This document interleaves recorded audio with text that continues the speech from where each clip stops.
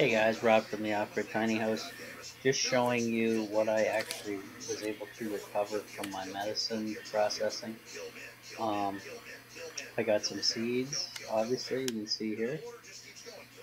These seeds are probably worth about $20 a piece if you were to buy them. Um, so yeah, it always helps to check. And these seeds survive the processing, the blender, the alcohol, the everything. Now the only trick is, are they viable? Will they sprout? Um, it's a hit or miss in this category, but you know, it's a bonus if they do. So try it out, see if they sprout on you guys, see if you can save your own seeds. Doing my process, making the medicine. Alrighty, sweet.